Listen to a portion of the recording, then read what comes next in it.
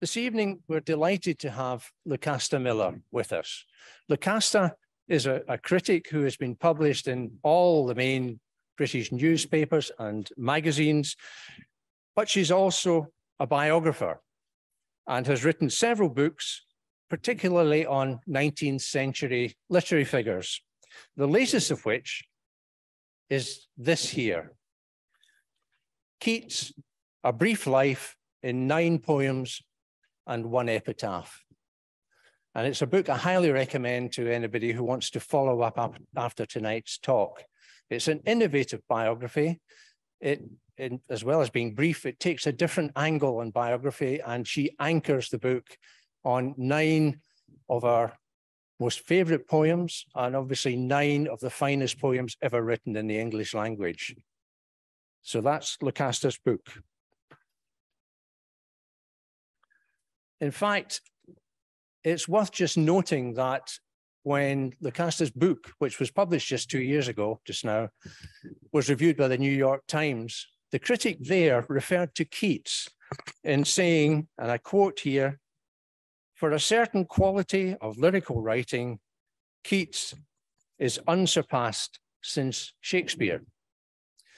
So tonight, myself, and I'm sure all of you, welcome Lucasta Miller to teach us a bit about how a tough little Cockney managed to achieve such wonderful outcomes. Lucasta.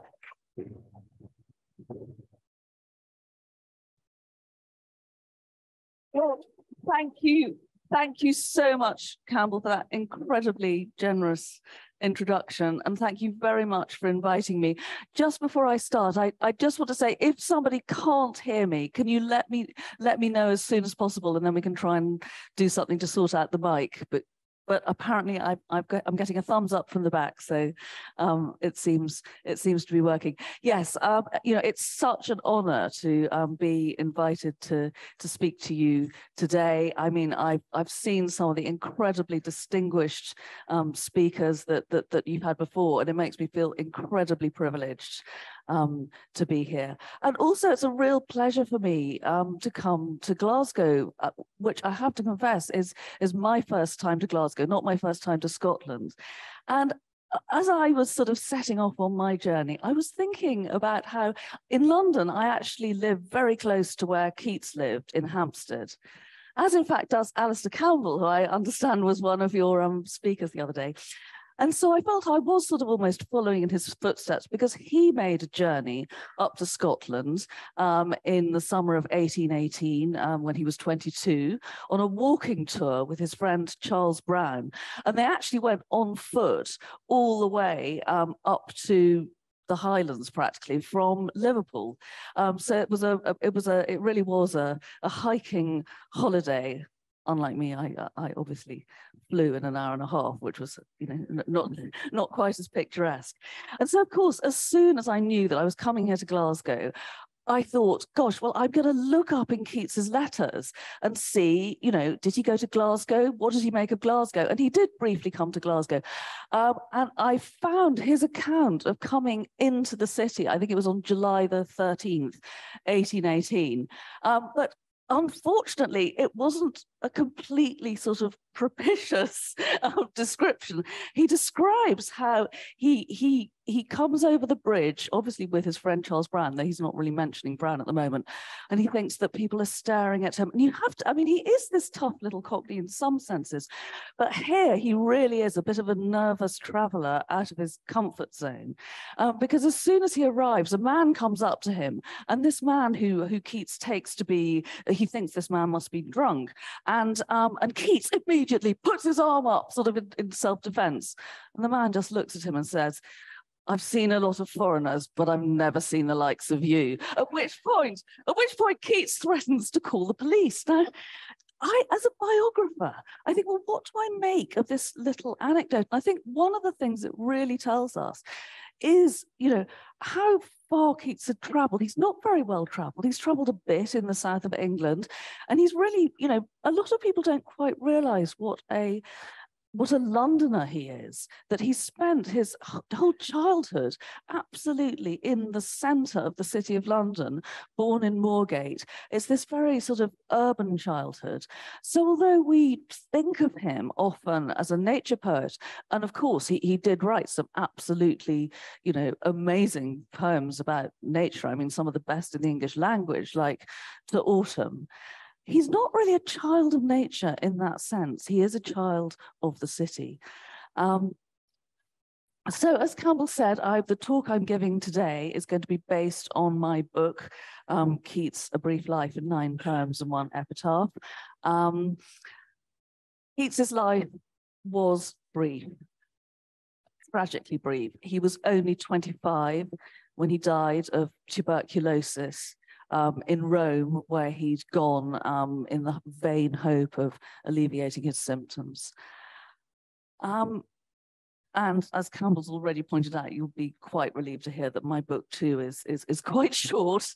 I set myself this challenge really of trying to get the sort of teeming complexity of both Keats the man and Keats the poet into quite a compact narrative form. And I mean, that's something maybe, you know, if anyone has any questions afterwards, I'm fascinated by the form of biography, and particularly the form of literary biography, and all the decisions we have to make as biographers as to how we're going to tell this story.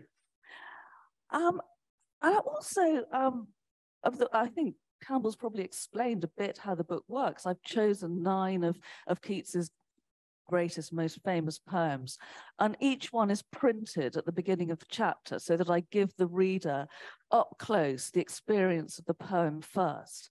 But then what I do is to go sort of under the surface of that poem, to put it in its context, to put it in the context of the flesh and blood, real, complicated man who was John Keats. Because I'm very aware that most of us probably have first come across Keats's poetry in standard anthologies, where the poems are sort of taken out of their context and to that extent disembodied. And I wanted to write this book for somebody who perhaps had only come across Keats in that disembodied form to sort of re-embody him, or even perhaps for someone who, excuse me, who may even only know Keats from the couple of quotations from his works that have really sort of become totally deracinated from their context and become part of the language, like "A thing of beauty is a joy forever," which I seem to remember is quoted even by Mary Poppins as she sort of takes a pot plant out of her capacious carpet bag. And I don't know about you, but I find it almost ironic that that's become Keats's most famous line, because to my mind, it's probably the least Keatsian line Keats ever wrote, because it is so abstract. The language is so abstract. A thing, it's very sort of indeterminate. A thing is you know, it's just, there's no sort of concrete reality behind it. And I think much more typically Keatsian is something like, well, I will read you in a minute a stanza from Ode to a Nightingale, which really exemplifies what is, you know, I think the absolute sort of DNA of Keats's style, which is what his friend and mentor Leigh Hunt called his poetical concentrations, the way in which he takes these incredibly concrete, quite physical images and he piles them one on the other, and each image retains its sort of independent existence, concrete existence, and yet at the same time bleeds in this sort of metamorphic way into the next. So, I mean, this is a famous bit from Ode to a Nightingale. "Oh, for a draught of vintage that have been cooled a long age in the deep delved earth, tasting of flora and the country green, dance and Provençal song and sunburnt mirth. Oh, for a beaker full of the warm south, full of the true, the blushful hippocrene, with beaded bubbles winking at the brim and purple stained mouth." Now, I mean, if you think about that, it starts, I mean, it's about a glass of wine, isn't it? A draught of vintage. Okay. And that's been cooled along age in the deep delved earth. Yes, we're still sort of, that still sort of makes, as it were, logical sense. Tasting of flora. Now, yes, okay, you can imagine wine having a sort of, I mean, they talk about it having a sort of floral bouquet, but this is flora with a capital F. This is flora, a goddess, a woman. So this is wine that tastes of a woman, and it tastes of the country green. And then it tastes of a dance, it tastes of a body in motion, and then it tastes of a sound, it tastes like Provençal song. And then we get this typical Keatsian sort of oxymoron, sunburnt mirth. You often get these images where he sort of compacts together the negative with the positive, pleasure with pain. So you have mirth, you have happiness, and then you have sunburnt. This is about skin. This is about sort of scorching, painful skin. And I won't go on and on through the whole stanza, but just to point out how, you know, we are imagining this glass of wine. Well, I will go on because it is such a wonderful piece of writing, full of the true, the blushful Hippocrene. Well, the Hippocrene was in ancient mythology a fountain sacred to the muses. So it's a fountain of water, but this is blushful because, of course, it's red because this is red wine. But of course, blushful. We blush, it's human skin. And then it's got these beaded bubbles winking at the brim. So these bubbles, they've become eyes. And purple stained mouth. Now, is that because it's the mouth of the goblet, or is it the mouth of the person who's drinking from the goblet? And then you get an even further layer of imagery and sort of metaphorical sort of allusion in purple stained mouth, which is an allusion to the myth of Philomel, who was in ancient mythology raped by Tereus, and he ripped out her tongue so that she couldn't tell anyone about it. Is the microphone doing okay? Great. But the gods took pity on her and turned her into a nightingale. So, of course, this is the reference to the fact that this is from Ode to a Nightingale. But as you can see, that purple stained mouth, it's the exuberant pleasure of drinking red wine, but it's also got a much, much darker and tragic element to it. My title for today was Body and Soul, John Keats' Body and Soul. And there's a lot of soul, a lot of soulfulness in the sort of popular cliche of Keats. But there isn't quite so much body, and I want to sort of put a bit of the emphasis on the body, because, you know, we tend to think of Keats as this rather ethereal creature, rather sort of etiolated, rather languid. And of course, Keats, you know, he does die tragically young, but we've got to think of the Keats before he gets terminally ill, who is, you know, a creature full of energy and drive. I mean, he's absolutely not the cliche of the sensitive poet, as you'd comically get, for example, in Ronald Searle's cliche of the schoolboy poet, Fotherington Thomas, who skips around saying sort of, oh, the flowers are the birds, and he's the school weed. Now, Keats was anything but the school weed. When he was at school, he was famous for fisticuffs. And one of his classmates, you know, remembered him very well, said, that boy Keats, he was an incredibly charismatic boy. I always knew he'd do something really special. But I thought it would be in the military, which is a really sort of different angle on this idea of the poetic Keats. Which is not to say that Keats isn't a sensitive person. He was an incredibly sensitive person, but there's this sort of febrile energy about him, this sort of, which can sort of sometimes shade into this hypersensitivity, which is, I think, what you get when he's feeling a bit nervous at entering a strange city and a man comes up to him and he goes like this. In fact, only a couple of weeks before he describes that scene, he's talking to a friend about how sometimes he experiences these periods of sort of paranoia where he feels that, you know, he's suspicious of everyone. And Keats did actually have quite a traumatic childhood. His father died in an accident when Keats was 8. His mother then runs off. She then comes back into his life when he's only 14, and then she dies. And he himself attributes this sort of nervous temperament to the early traumas that he suffered in childhood. If we're going to think about where this ethereal, etiolated figure of Keats came from, I think the one person we've got to blame is Shelley, who wrote a very famous elegy for Keats shortly after Keats died, called Adonais. And in this poem, he presents Keats as a broken lily, a pale flower, a gentle child, and almost as a sort of spiritualized essence. At the end, Keats is sort of transubstantiated into almost a sort of Neoplatonic essence. And he talks about how Keats is going to sort of join this band of great dead poets, robed in dazzling, what does he call it?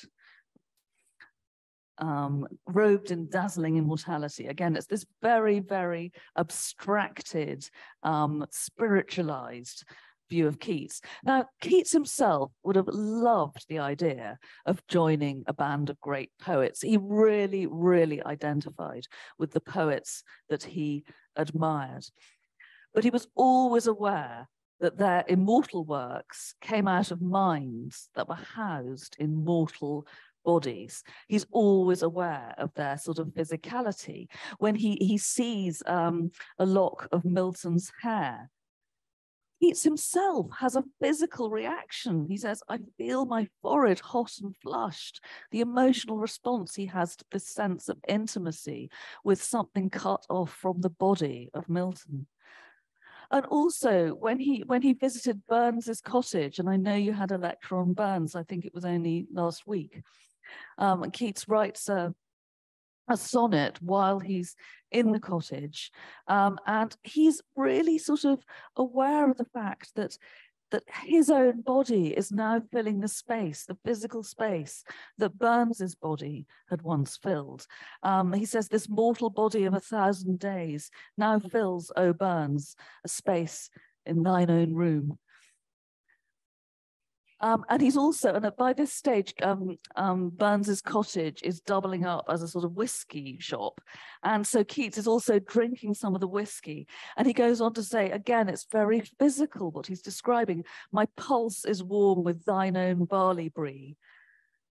My head is light with pledging a great soul. But it's almost as if he feels while he's physically drinking in the whiskey, he's sort of at the same time drinking in Burns's genius.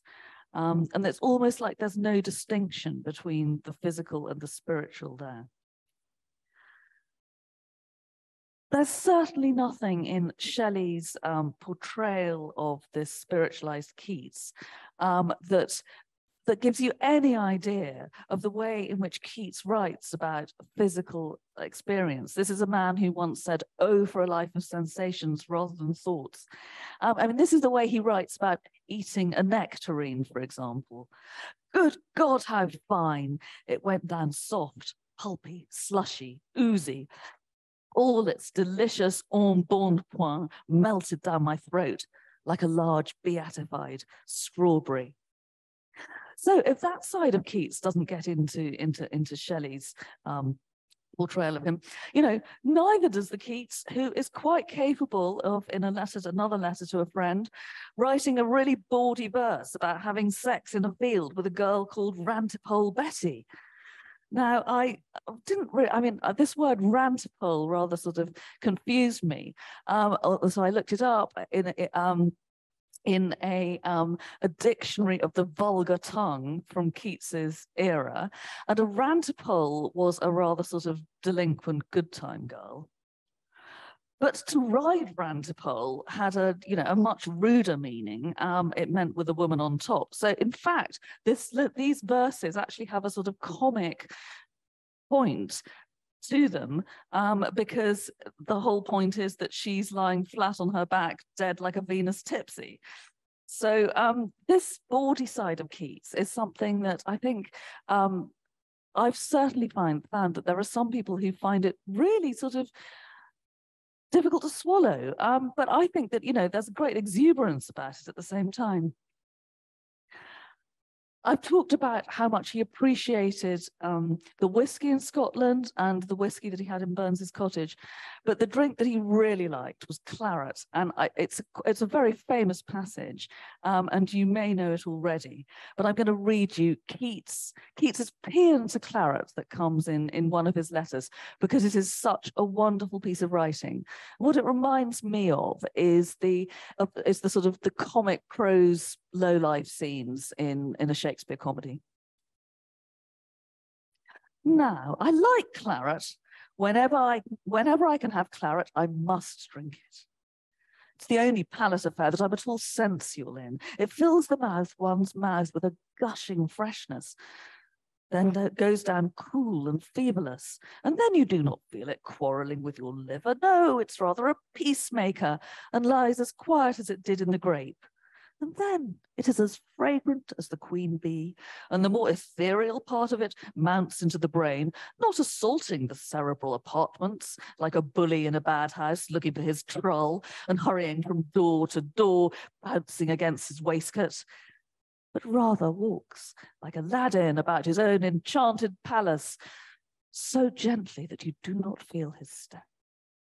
Other wines of a heavy and spirituous nature transform a man into a Silenus. This makes him a Hermes.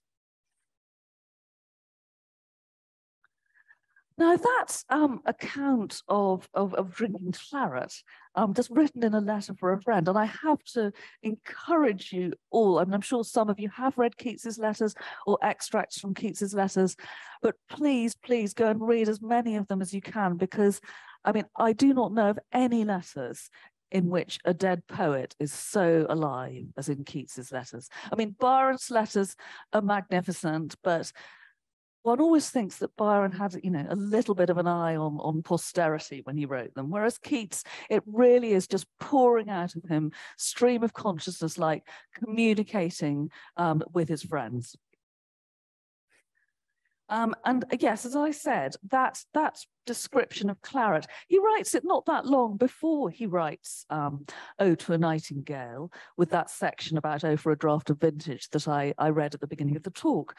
And almost you can see him sort of rehearsing the poem in the letter. Now, when I read that to you and went through the way in which he mixes all these images together, part of what I sort of wanted to do is, in a sense, to try and make Keats strange again, because he's so famous that we sort of always think we know what his poetry's like. And it's sort of almost become normalized to us. But at the time he published, writing like that was utterly experimental and original. I mean, and many, even, many of his readers, I mean, even sympathetic critics would say things like, we just can't sort of understand what he's talking about. I mean, why does he have to be so original? And Byron was particularly sniffy about that passage from Ode to a Nightingale. He said, oh, I can't imagine. I mean, what could he possibly mean? A beaker full of the warm south? I mean, it doesn't make any sense.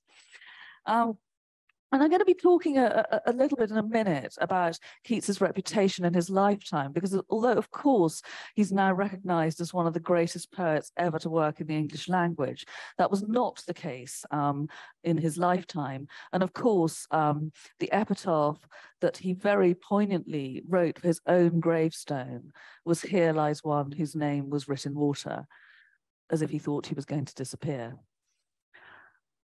I don't think it always felt like that, because at a slightly earlier stage, in fact, when he'd just been on the receiving end from some pretty negative criticism, I mean, his poetry was called things like drivelling idiocy. I mean, these critics in those days, they really didn't pull their punches. he just quietly says in a letter to his brother, I think I shall be among the English poets after my death. And this, he's not being particularly boastful. It doesn't feel like a boast. And, he was right. I think he sort of knew that he was doing something really quite new and strange with English poetic language.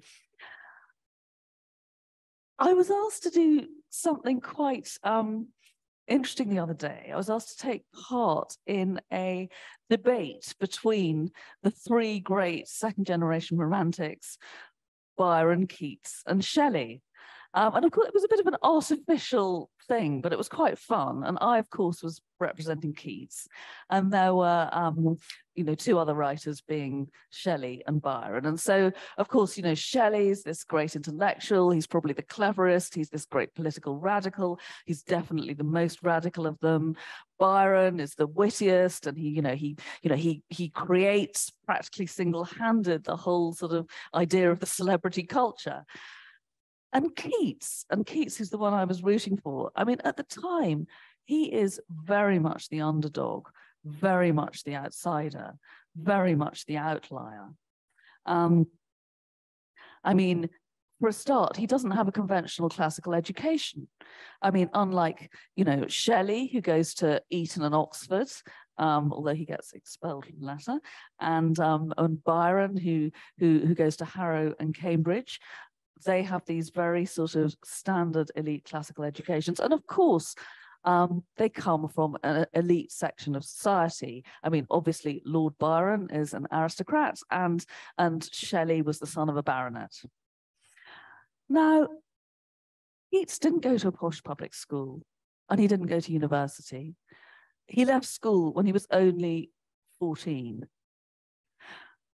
But it's a little bit more complicated than that, because in fact, part of the problem that some of Keats's contemporaries had with him, and his hostile critics would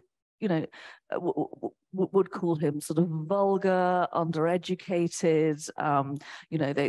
They thought that he was sort of lower class, but he wasn't sort of. He actually came from a rather sort of ambiguous, up-and-coming, sort of, I suppose, lower middle class, very metropolitan society.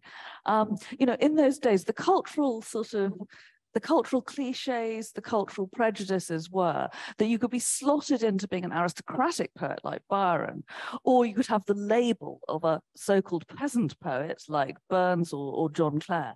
But Keats didn't fit any of these things. I mean, his father does, in fact, come from quite a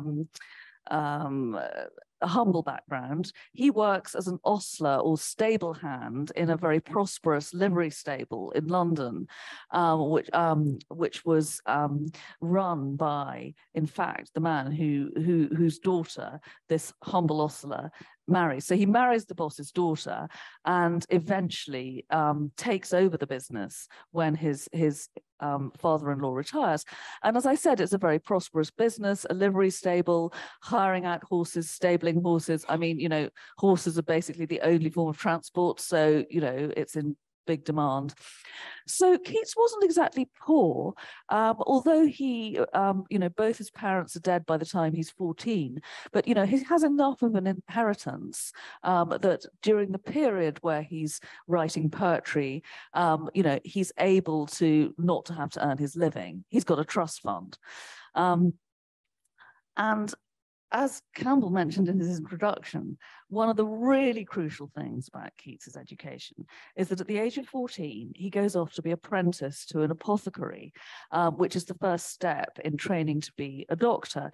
Now, in those days, everybody who trained to be a doctor did it that way. It's like if you wanted to go into the Navy, you had to go in as a midshipman at 12. You learned on the job. It used to be thought that Keats was this sort of poetic dreamer who didn't really attend to his medical studies. He was just thinking about poetry. But more recent scholarly research has shown that he was actually a really very committed and really very successful medical student. He went on to Guy's Hospital, where he was promoted to the role of dresser, which basically meant an assistant surgeon. And indeed, he would be, he'd be assisting at operations, which were really, really grisly in the days, particularly before anesthesia. And he'd even been manning the equivalent of A&E 1 week in 4 at the hospital. And on one occasion, he saved the life of a woman who'd been shot in the neck by her jealous husband in the Prince Regent pub. He successfully removed the pistol ball and saved this lady's life. For me, as you can tell, I've been, well, you've probably spotted that I'm talking to you tonight in quite a sort of discursive way rather than laying out a thesis in a very formal way. But if you put me on the spot and said that I had to come up with a thesis as to why John Keats was able to create this extremely unique and original voice at the time he did, I think I'd point to 3 things. One, I'd point to his rather sort of outsider, marginal position in society, where he doesn't quite belong within the class structures. It's rather amorphous. So I think that sort of gives him it makes it likely that he's going to be less conventional. Secondly, and this is really important, the medical training. This gives him this very sort of intimate sense of physicality that you get in his poetry. I feel that, when Keats uses a metaphor like a naked brain, which he does in his poem Endymion, we can know for sure that he has actually seen a naked brain in the anatomy room.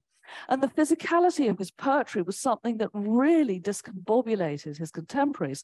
I mean, they used words like gross. I mean, when he talks about a woman's lips as being slippery blisses, I mean, there's saliva there, there's a body fluid, and they go sort of, ugh, yuck. So we've got the medical background, and which I think feeds into this this sensory nature of his language, and because it has given him this very intimate relationship with the human body. And then we've got his education slightly earlier on at school. As I said, he didn't go to a posh public school, but he did go to a very brilliant school where he probably got a better education at that stage, maybe even than Byron or Shelley. It was a former dissenting academy, and he was much mocked by his critics later on for not having learned ancient Greek. But the reason why he hadn't learned ancient Greek was because the curriculum was so broad at this school that there wasn't really space for it, because he was learning astronomy and French and history and all sorts of other things. And he was learning an awful lot of Latin. He did become a very accomplished Latin scholar. I was talking a bit about the critical attacks that he had to withstand during his career.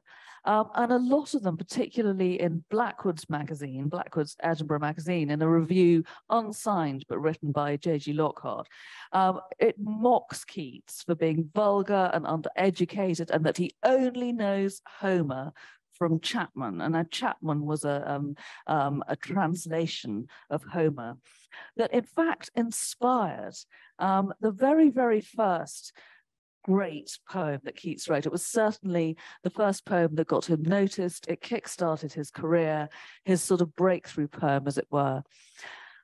And because it's so important, it was so important to me in my book, as it were, to put the poetry up front, because of course, the poetry is why we're here at all. The poetry is really why we're interested in Keats at all. I thought I'd read a couple of poems tonight, and the first one I'm going to read is On First Looking into Chapman's Homer.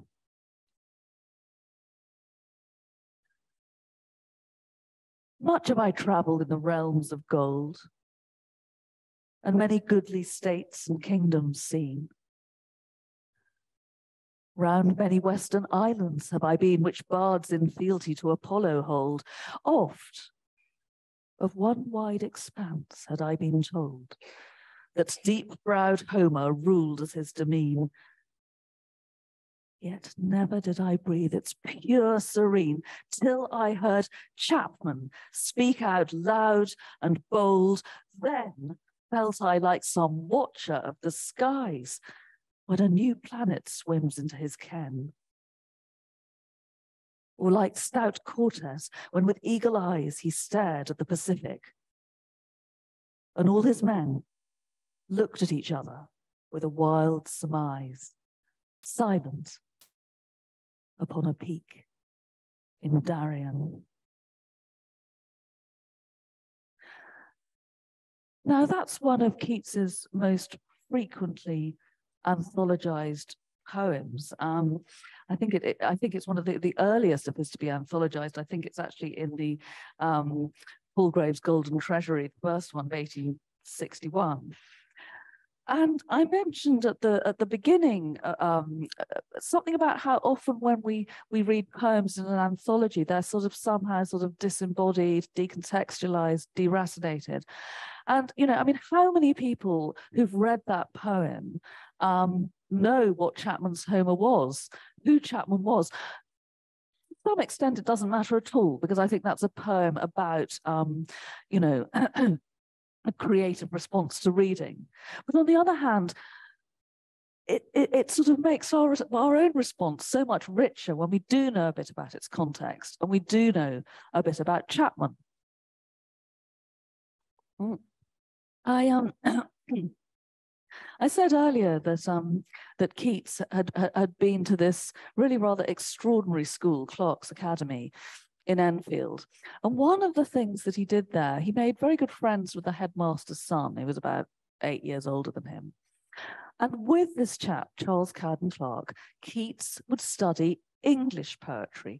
He'd study it in great detail. He'd study, you know, all the different forms like the sonnet and the epic. He'd study the great poets, but not necessarily the poets of his own era or of the later 18th century. He'd study poets from an earlier era, from the Shakespearean era. So Spenser, Shakespeare, Milton, and indeed George Chapman, who was a contemporary of Shakespeare. I think with that poem, it's one of these examples where we are so lucky, and I felt so lucky as a biographer, that we can sometimes know the precise circumstances in which Keats wrote a poem, sort of, you know, when it was written, where it was written, why it was written, who its first reader was. There is actually a lovely bit in one of Keats's letters where he describes himself. He's writing to his brother who's in America, and Keats gives us a very vivid account of Keats's own bodily position as he's, you know, I'm sitting here with my back to the fire with one foot rather askew from the rug. And oh, he thinks, if only I could have known what position Shakespeare was sitting in when he wrote To Be or Not to Be. Obviously, we can never know that about Shakespeare. There just isn't the biographical material. But what we are so lucky about with these great 19th century writers who write these voluminous letters is that we can often know precisely those things. And it does sometimes, sorry to go off on a bit of a tangent, but it worries me, the era of the email and the text. It worries me how future literary biographers are going to deal with their, you know, subjects' writings. I mean, you know, to what extent will emails, you know, even survive? And they just don't have that sort of, you know, especially when you actually get to see a manuscript in real life, and you'd really feel incredibly close to the person who wrote it. But sorry, I've gone off on a tangent. I want to bring us back to Chapman's Homer, which was written in October 1816. Now, Keats at this time, he's working all hours as a junior doctor. And what he and his friend Charles Cowden Clarke want to do, what Keats wants to do on his evening off, is to go round to his friend Charles's house and to read this, what by then was a, you know, a book that's like over 100 years old, more than over 100 years old. I mean, you know, nearly 200 years old. you know, so what are these two young men, you know, why, you know, they have supper, they have a drink, and then they're reading this book. Why is it so exciting to them? And I think they weren't dusty old academics. I think we've got to get ourselves back into a mindset where there was something very radical at that stage about being interested in Chapman's translation of Homer in particular, and indeed of those writers of an earlier generation. Because at that time, the sort of gold standard in Homer translation was the one written by Alexander Pope, the great 18th century Augustan, which is all written in these very measured, polite, rational, poetic couplets. And it's not that Keats doesn't know anything about Homer, because he has already read Pope's translation, and the excitement he feels on reading Chapman is that he feels that there is something so alive in Chapman's language that Pope missed.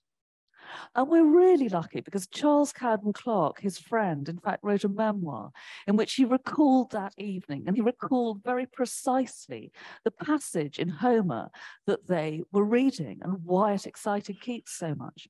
And this is a passage in the Odyssey where Odysseus is he sort of is washed up onto a beach, half drowned. And Pope describes this in these rather sort of pretty terms. He says, "From mouth and nose the briny torrents ran, and lost in lassitude lay all the man." Now, Keats and Clarke, they find this completely risible, and it is a little bit, I mean, you know, the way, I mean, you know, Pope was a most brilliant technician of the heroic couplet, and somehow they managed to have hit on probably his two worst lines. Although I have to say, a friend of mine who's a professor of 18th century literature did actually recently tell me that Pope did not, in fact, write every single line of his best-selling Homer translation. Some of it was done by assistants, and maybe this bit was. But anyway, so we get this very sort of prettily itemized nose and mouth, and then that weird abstract circumlocution, "lost in lassitude lay all the man." Anyway, George Chapman renders that all that in this one phrase: "The sea had soaked his heart through." And you can see that how sort of brilliantly concise that is, how it yokes the physical and the emotional in one. You know, you can just feel him simultaneously being soaked to the skin and touched to the heart. And Keats and Clarke, they love this. They think that the poetry of that earlier era of Shakespeare, of Milton, of Chapman, of Spenser, they think this is more authentic than Pope, for example. They think that and interestingly, their love of English poetry also has a political dimension on sort of what we now call the left. They feel that there's a sense in which, particularly with the Republic of Milton, that they're sort of going back to old English liberties. And in a sense, what they want to do is to free the English language from its chains. They want, and that's in a sense what I feel that Keats is doing when he's channeling this very sort of Shakespearean richness of metaphor and concrete imagery. As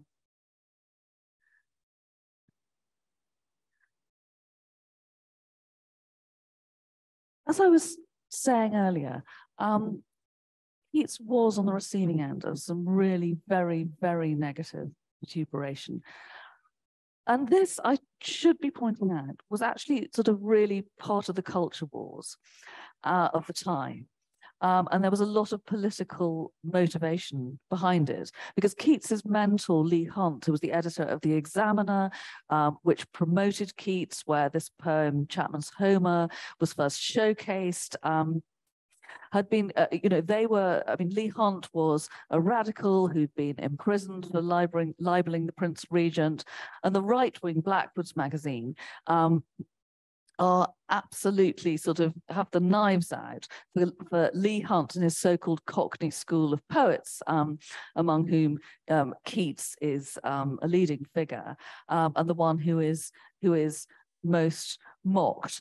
You know, as I said, you know, comments like driveling idiocy. And it's not just that they also find his poetry, they find it smutty, they find it vulgar, and they fling all these insults at it.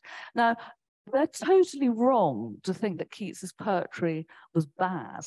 It isn't bad. It's you know, as Campbell quoted that wonderful quote from the former American poet laureate Robert Pinsky, which in fact I think I was going to quote as well, that, you know, that for a certain lyrical essence of poetry written in English, Keats in his greatest poems surpasses every writer since Shakespeare.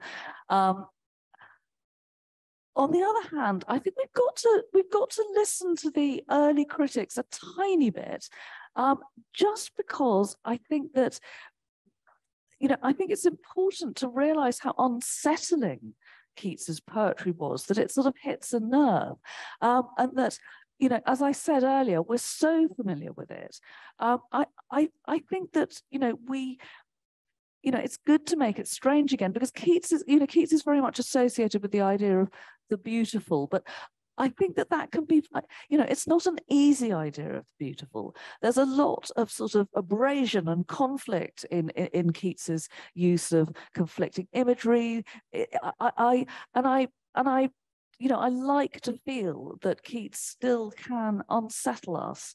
You know, that, you know, pleasure is always sort of, you know, cheek by jowl with pain. There are, you know, even in Ode to Autumn, there are wailing gnats, there are flies in Ode to a Nightingale. And I think that, I don't know how much longer I got, about 10, 15 minutes. 10, fantastic. One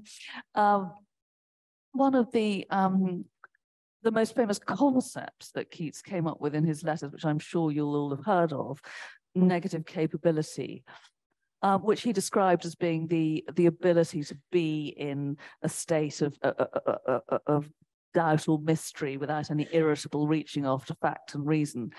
For me, one of the great things that Keats teaches us, and one of the great things he does in his poetry, is that he really makes the most of what a literary text can do, what literary creativity can do, that, say, a non-fiction text can't do, that a work of philosophy or something can't do.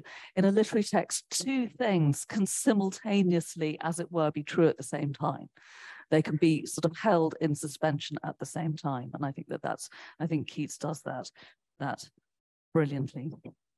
Now, Shelley's Adonais that I talked about earlier, that too is an intervention in these culture wars. Because of Keats, of course, Shelley too is, well, I mean, Keats is definitely a liberal. He's on, you know, he's on the radical, he's on, as I said, what we call the left. He's not quite as way out as Shelley, who's this sort of, well, but Shelley has this incredible sense of entitlement. He's this sort of upper class anarchist who feels that he can be as radical as he likes, partly because, you know, he's living off his future inheritance, and he's got this internal sense of unshakable self-confidence. But yeah, so this political culture war that Keats gets bound up in, by the time he dies, Shelley has every sort of reason to want to turn Keats into this sort of spiritualized martyr. He wants a romantic martyr, a liberal romantic martyr.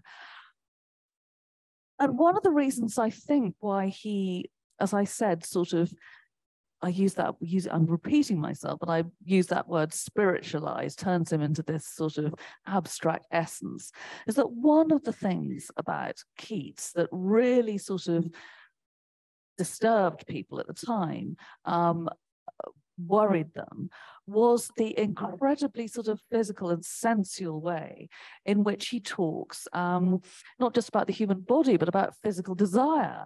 You know, that is why, you know, a lot of his critics thought he was smutty.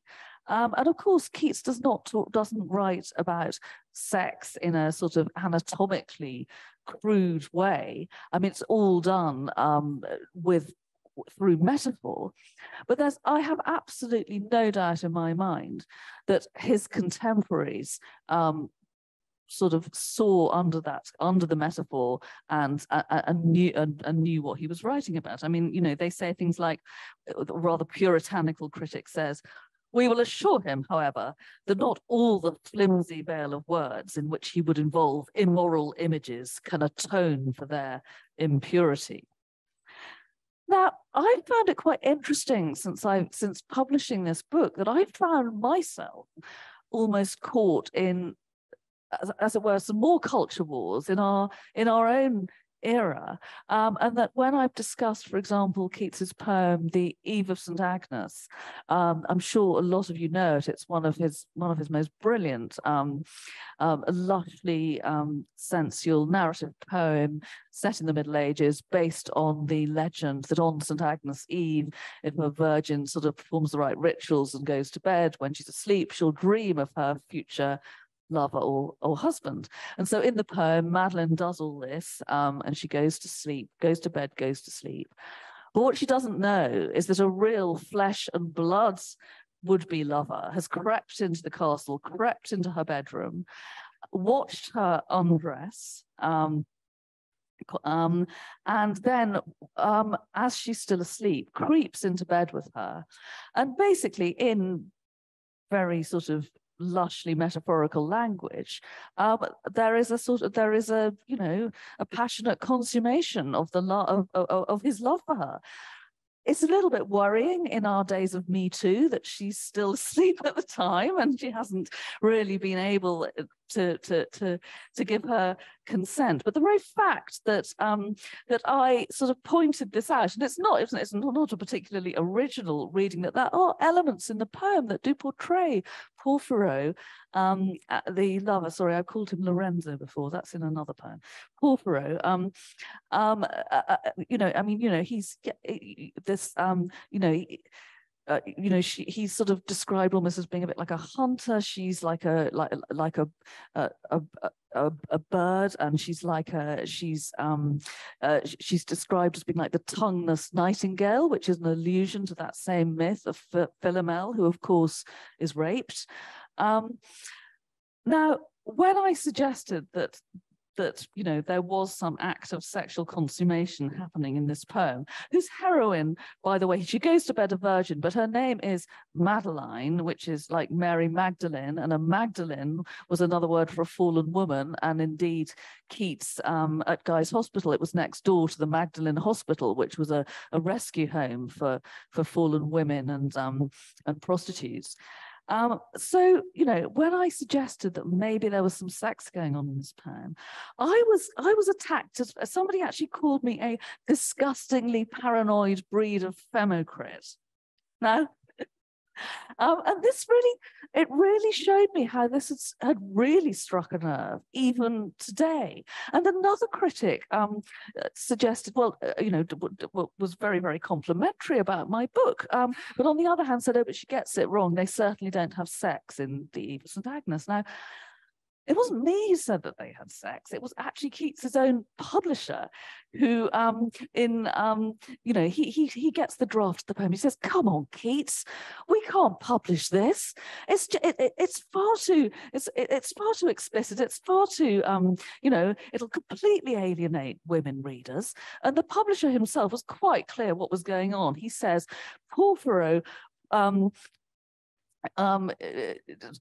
presses breast upon breast and acts all the acts of a bona fide husband, while she merely thinks she's playing the part of a wife in a dream. So clearly this issue of, clearly he thinks he's performing all the acts of a bona fide husband, and there's a slightly worrying thing going on about the fact that she thinks it's only happening in a dream. I mean, clearly it's not just a sort of modern Me Too anxiety. Keats's publisher even had a bit of that too. And Keats's response is quite interesting. It's quite funny in a way. I mean, he gets really up in arms and he puts on this sort of macho posture and says, only a eunuch would have left a maid in such a situation. Now, I don't read this as being Keats himself being a sexual predator.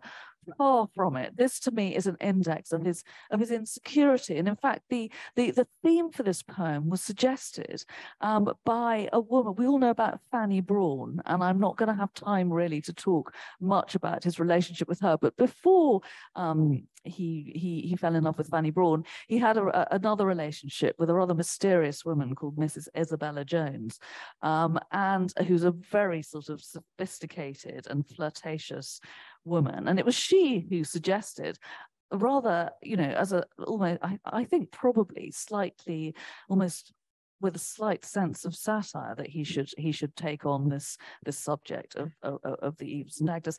And the irony is that when Keats has an encounter with Mrs. Jones, he's previously, on a previous occasion, as he tells us, warmed with her and kissed her. On this occasion, she sort of does that, and he's actually feeling very, very insecure. So I'm afraid I have rabbited on rather a lot. I want to wind up by saying that I was going to, well, shall I just read you another poem? Have we got time for another poem? I'm going to read you one more poem. Just quickly, Keats's complicated attitude to women, and maybe we'll have some questions about it afterwards, go back to his mother who abandoned him when he was little. And I think Keats's complicated attitude towards women comes out in what I think is possibly my favorite poem by Keats. It's a very well-known one, and it's a short one. La Belle Dame sans Merci. Sorry, I'm definitely going to need my glasses for this one.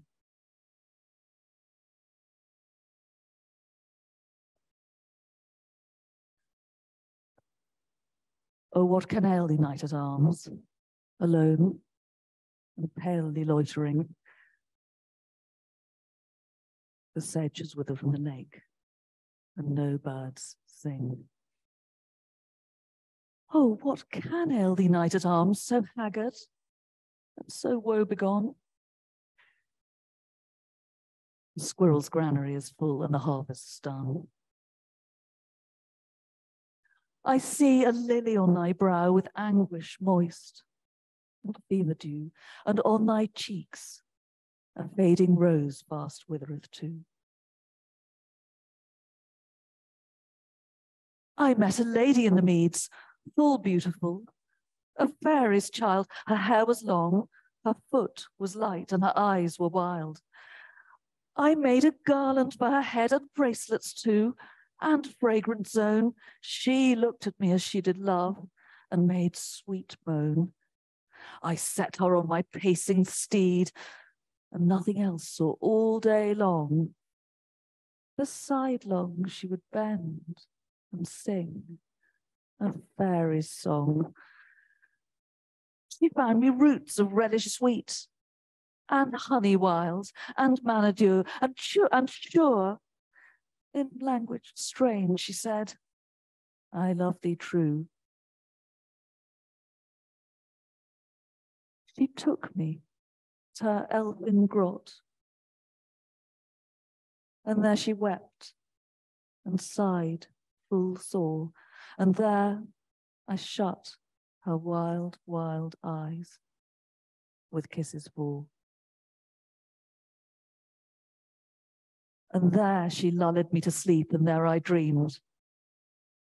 Oh, woe betide, the latest dream I ever dreamt on the cold hillside. I saw pale kings and princes too, pale warriors, death pale were they all. They cried, La Belle Dame sans Merci thee hath in thrall. I saw their starved lips in the gloam, with horrid warning gaped wide. And I awoke and found me here on the cold hillside.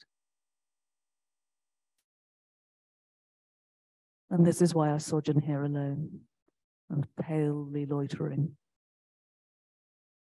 though the sedge is withered from the lake and no birds sing.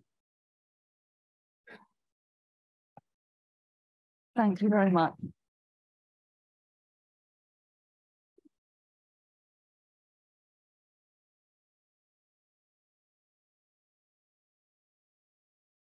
Thanks very much, Lucasta. We're just going to take a break for just a few minutes, and then while we get set up for the Q&A. Just before I hit the gavel, Lucasta had told me of a curious little coincidence this evening. Her husband, who is the superb and noted tenor Ian Bostridge, was just about to take the stage in London at the same moment she was about to speak here. So it's not often that happens. So a few minutes break and Q&A. Okay. Okay, could we start to invite some questions, please? Right away. The lady in the blue here.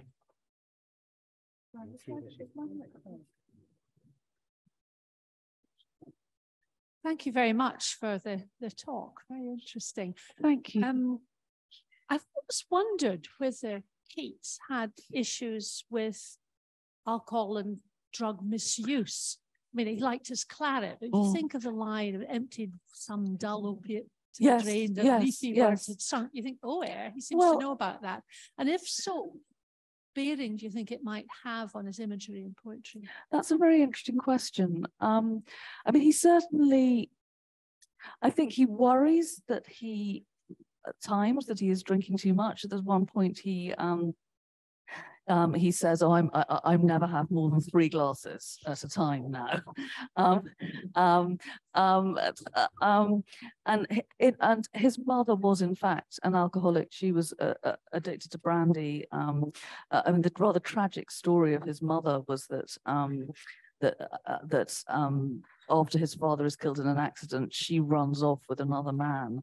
Keats and his siblings never live with her again. They go to their grandparents. Then her relationship with the other man breaks up. Then she's living in sin with yet another man. And by the time she crawls back to her own mother's, she's addicted to brandy and also dying of TB.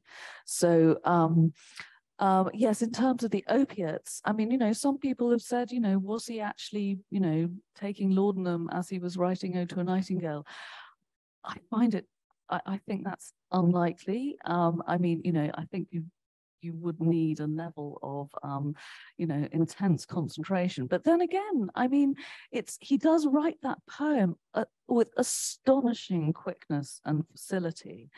And, you know, it has occurred to me, I mean, you know, the sort of parallel with the sort of jazz improvisers who, you know, many of them very famously took a lot of heroin.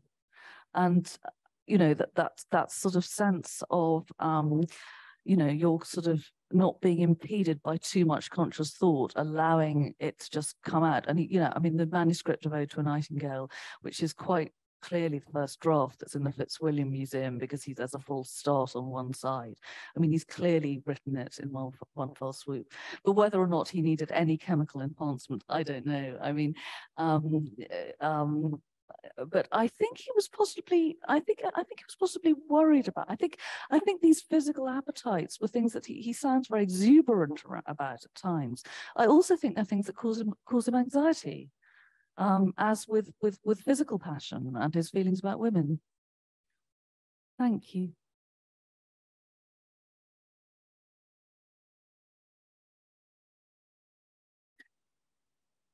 Graham, behind you there, another question. Thank you.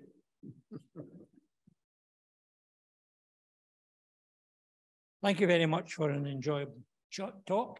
I always had great problems at school with interpretation, but I'm thinking perhaps I never understood English. However, my question is, in your lecture, I felt you've spent an awful lot of the time talking about the attitude of others towards Keats and his work, rather than Keats's view of his life and his work. Am I correct? Or as a biographer of someone who's been dead for 200 years, is it difficult to know what he was thinking when he wrote? Well, it's interesting you said. I hadn't really thought that was particularly what I was doing. Not quite sure what to say to that. No, I mean, you know, all I can say is read my book, because it will tell you what Keats was doing and what Keats was thinking. But I think it's because I started off by talking about the way that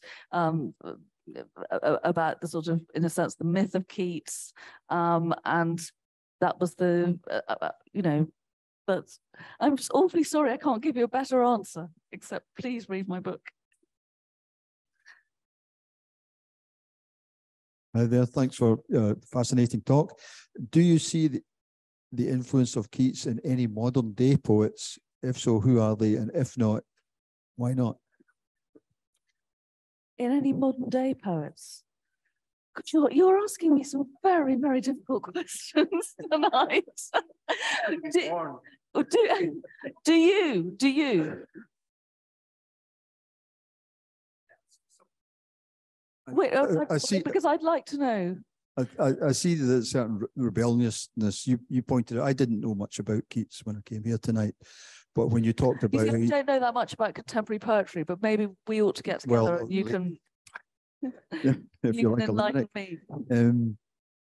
I was interested in the mixing of the bodily with the emotion and the intellectual, and I see some poets tearing things down, but I wondered if you saw his influence in helping do that.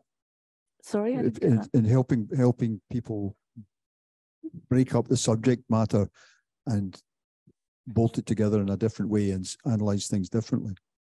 I'm thinking of maybe poets like Kate Tempest or Holly McNish. Well, as I said, I'm really, contemporary poetry just sadly, and I feel pretty ashamed, isn't my thing. And I'm really, well, I will definitely read Kate Tempest now.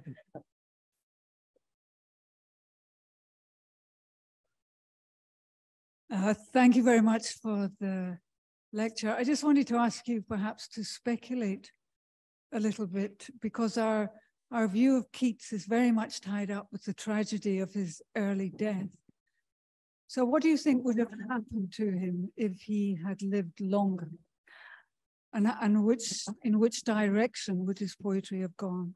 That's an absolutely wonderful and fascinating question. Would he have carried on writing poetry at all? A lot of his contemporaries, people that we haven't really heard of anymore, like Barry Cornwall. There are a lot of these young men who are writing poetry during this romantic moment where poetry is the thing to do, who then stop and go off and become solicitors or sort of accountants. And it's perfectly possible that Keats might have gone back to medicine. I mean, I say that partly because I'm very aware of what happened to the literary marketplace in the years after Keats died, that the market for poetry became incredibly commercialized. I really don't think that Keats could have especially had he lived, had he married Fanny Brawne and had a family, he would not have been able to make a living from his pen in a way that would have satisfied his own sort of poetic needs. My previous book to this one was a book about a poet called Letitia Landon, who was one of the biggest English poets of this sort of period between the Romantics and the Victorians, between, the death of Byron in 1824, rise of Dickens, sort of end of the 1830s. And hers is a tragic story of a sort of, talent really sort of corrupted by the demands of the marketplace. Poetry was not really in a very good place in the 1820s and 1830s. There is, though, the possibility that Keats could have turned to a different sort of writer. He would have written amazingly for the stage, I think.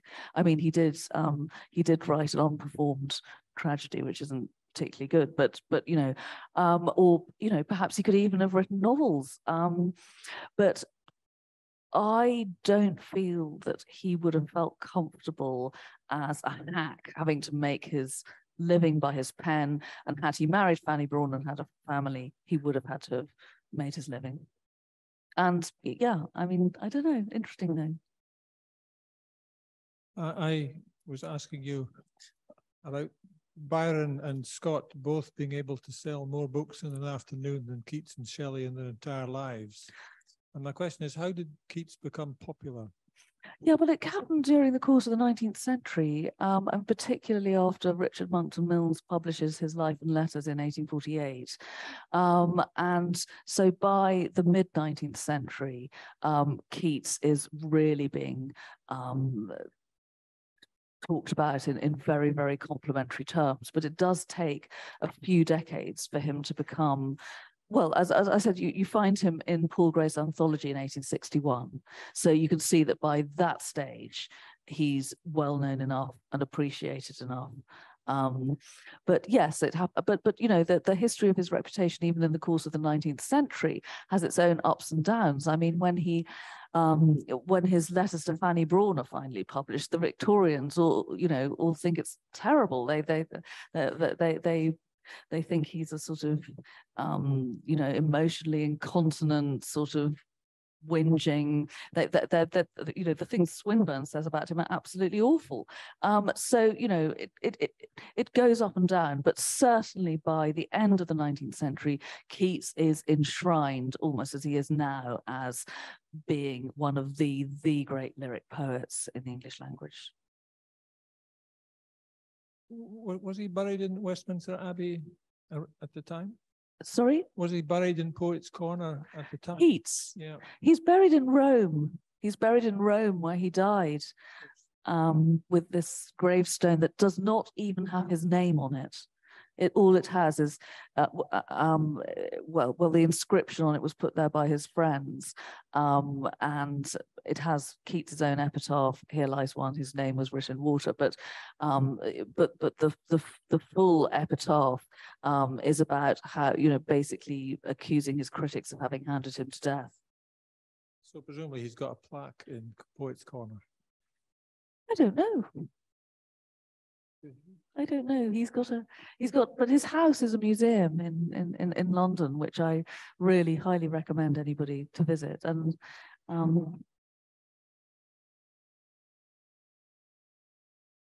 question way at the back there, Adrian.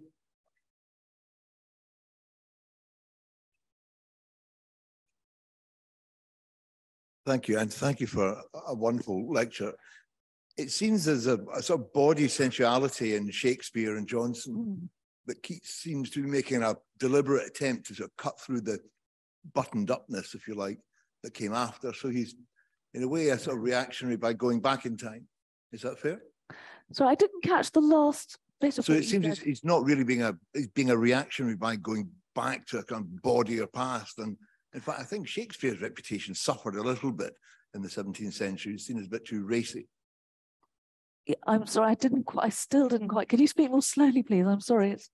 Were you saying that that Keats is not being revolutionary because he's going back in time to the work? Yeah, there seems to be this kind of, body sensuality. It was an older thing. Yes, but what the point I was trying to make was that for people at the time, for Keats and Leigh Hunt and Charles Cowden Clarke and people like that, they didn't think of it as backward looking. They thought of it as forward looking.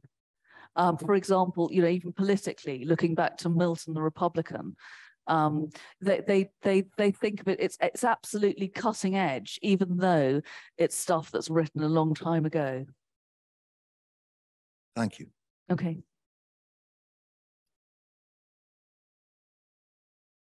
I don't know if I've got a question myself. Of course. Lucasta, that relates to Burns, who we were hearing about 2 weeks ago, and the fact that Keats made his walking trip and he turned sharp left at Gretna Green and went across to Dumfries, and the purpose being to pay homage, really, to Burns at his grave.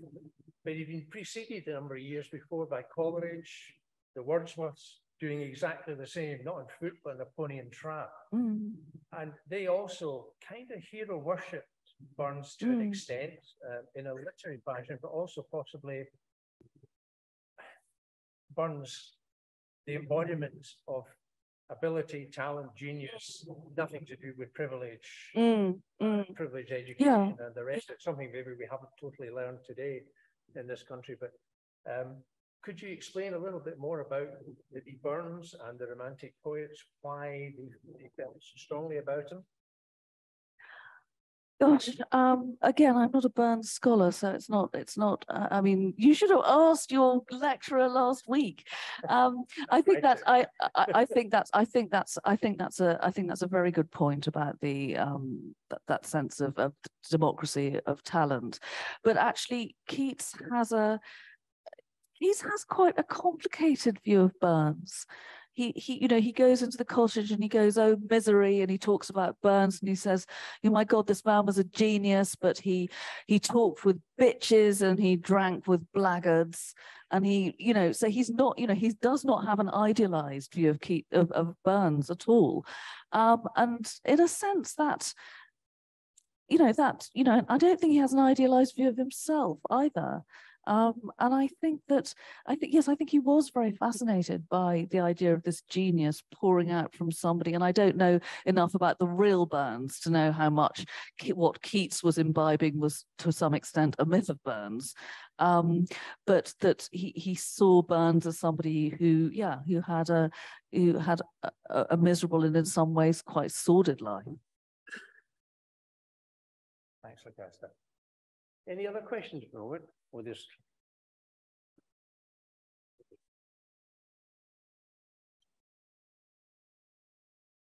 Is this working? Yeah. I was going to say that we studied as St. Agnes at school, and I had a question about that. But yes, you just said in answer to the previous question, you said that the writing on Keats's grave suggests that he was hounded to death by his critics. That seems a terrible thing. Was that what Keats himself felt? Because earlier you implied that he was really quite robust about. Well, that's a very, very interesting question. Just literally in the immediate aftermath of Keats having this horrific attack on him in Blackwood's magazine is the moment where he actually says to his brother, "Well, I believe I'll be among the English poets after my death." So in the moment, I think he's actually quite strong. I don't think it's under, and and that's even before he's written his great masterpieces. He then goes on to have this wonderful flowering in the year 1819. It was really Shelley who, in the preface to his elegy Adonais, attacks particularly these right-wing magazines who have been so horrible about Keats. And it's, as I said, we're really talking politics here. I mean, Shelley wants a reason to attack these right-wing magazines because Shelley's a radical, and Shelley, so I mean that myth really sort of begins with Shelley, and then Keats's own friends sort of pick it up and add it onto the gravestone. I mean, the actual words are